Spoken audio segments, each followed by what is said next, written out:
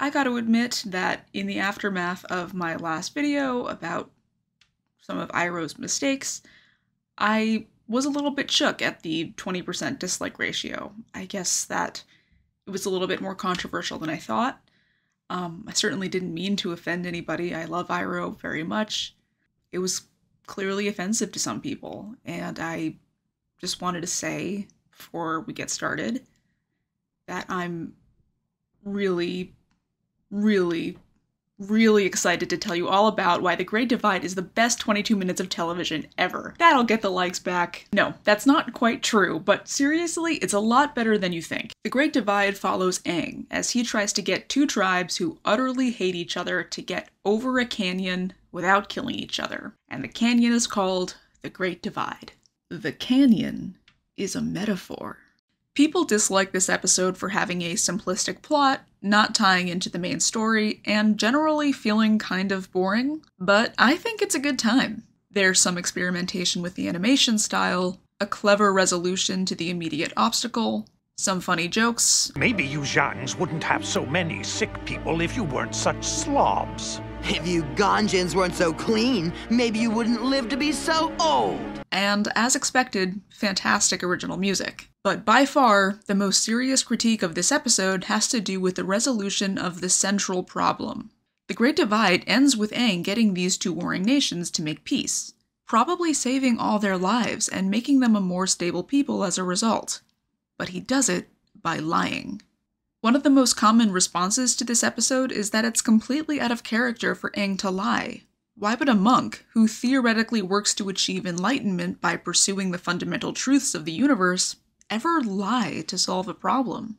Well, the thing is, Aang's character extends outside his status as a monk, and Aang as a fully rounded character has no problem lying. He lies to get into Omashu, he spends a good chunk of Season 3 pretending he's a Fire Nation colonial named Kuzan, and he even lies to the gang about having mastered the Avatar state in the Season 2 finale. What's more, Aang is pretty unambiguously doing the right thing here, both from the point of view of the characters inside the narrative, and from the point of view of the writers living in our world. Like, if we'd really ended that episode with that coincidental story about the kids playing the game of redemption, we all would have been far more annoyed with it.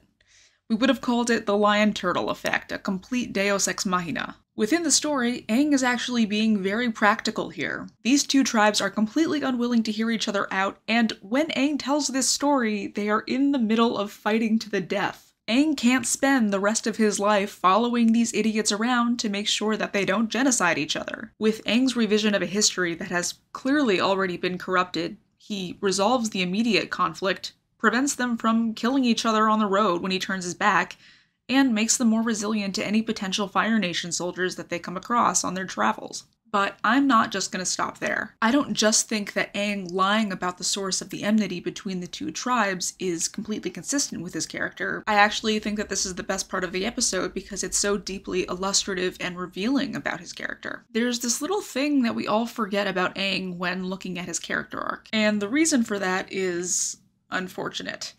As fantastic as the writing in this show often is, Aang's character arc kind of falls flat just before the finish line. You must see that, right? I would make a video dissecting that in full, but luckily that video already exists. And it's a lot better than anything I can come up with, I assure you. And it has a great title.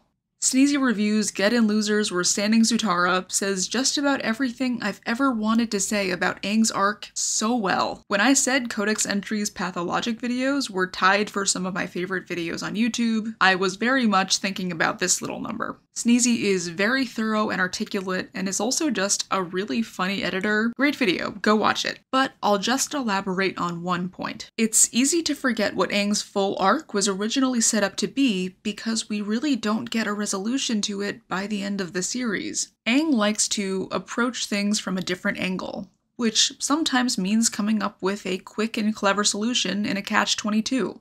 But sometimes it means get out of doing something difficult. He knows this about himself, and says as much in the series finale, which is why he can't accept the fact that he should be preparing to kill the Fire Lord. He's Aang. There must be a way out of this. At the end of Season 2, Aang is told by Guru Patik that he has to let go of his love for Katara. Our man Iroh gives him conflicting advice, saying that power is overrated and love is more important. But that's another one of Iroh's mistakes, because Aang is the Avatar, and he needs the power to stop the Earth Kingdom from being razed to the ground, and the rest of the world after it. Aang points this out to Iroh, and Iroh is like, oh, yeah, okay, no, that's true. Luckily, we get a steel-manned version of Iroh's argument in the series finale, when Yang Chen tells us that the Avatar cannot achieve enlightenment, cannot remove themselves from the world, because their duty is to the world. Attachment is part of the deal, so Aang is caught between two seemingly true and yet contradictory claims. You must let go of attachment, you must not let go of attachment. What the show ends up choosing is a watered-down slush of all these possibilities. The lion turtle is a deus ex machina, falling on the rock to trigger the Avatar state is a deus ex machina, etc. Though Big Joel actually defends those choices in a pretty interesting way, it doesn't get over the fact that it still feels very contrived. We don't learn how Aang has changed into the kind of person that can be the Avatar, just that his spirit is composed of steadfast goodness. Sneezy offers what I see as a perfect solution to this. One could imagine an iteration of this ending where Aang neither continues to be in love with Katara, but nor does he let go of her. Yes, as you can tell by the title, Sneezy is advocating for a Zutara ending, and I know that that is a crime punishable by death throughout the fandom, but they happen to be correct. Instead, he lets go of his illusion of Katara. Katara is a human being, capable of great anger and grief, and even cruelty, as all humans are.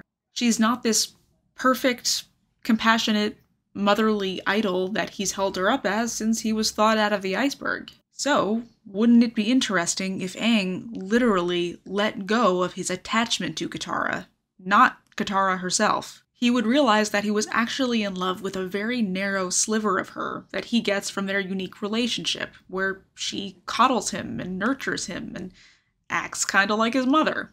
That unique relationship that they share is not indicative of Katara's entire personality. And in doing that, he wouldn't just be letting go of an attachment, he would be choosing to shatter an illusion, a fabrication, a lie. In this way, Aang would have concluded his arc by doing what Aang does, which is find the third way out, solve the problem by looking at it from a new angle. But he would also overcome his internal conflict by not evading the issue. In fact, it would take great courage and self-wisdom to acknowledge that kind of thing, to admit that his love was based on an illusion. It's a great idea, and I'd argue even the correct ending of Avatar. It just so happens that the show chooses the wrong ending. I could lament the problems with this conclusion for hours and hours, but the fact is that those of you who agree with me could easily see someone give voice to their opinions by watching Sneezy's video, and those of you who disagree have already left a comment saying, "You got baited, get over it, lel," and clicked off the video to go watch drama YouTube or whatever it is you people do. So, let's get back to The Great Divide. The Great Divide is the 11th episode of Season 1. Episode 12 of Season 1 is The Storm. In The Storm, we see flashbacks to Aang running away from the Southern Air Temple amidst apprehensions and fears about being the Avatar. In the next 100 years of his absence, the world is plunged into suffering and chaos. Running away is not only Aang's biggest regret, it is his internal character flaw.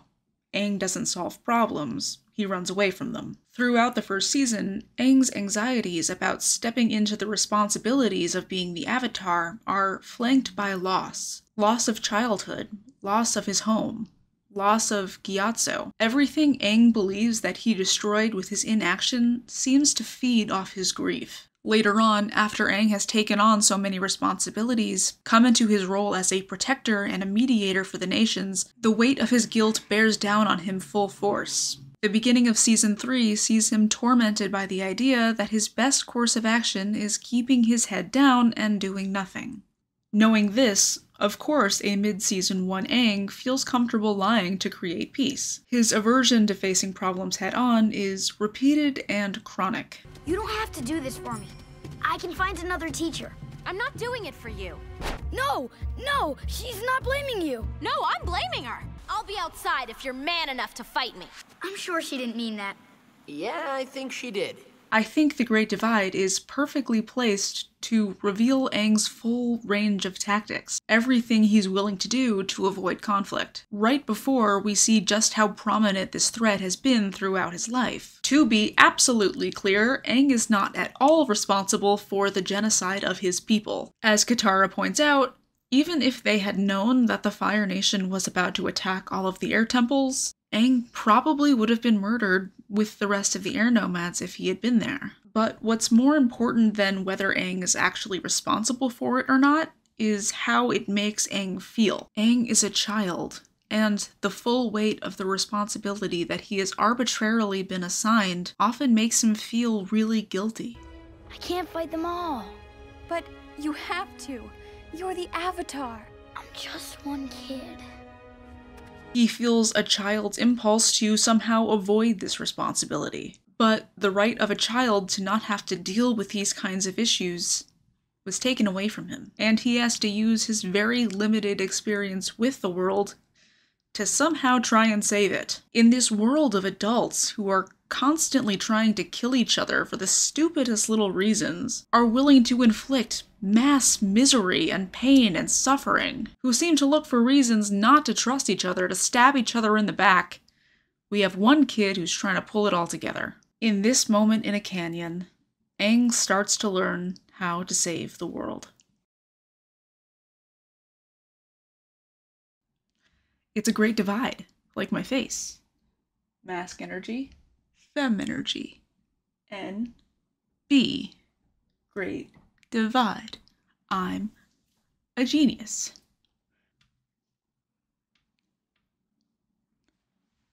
Oh, so unblended.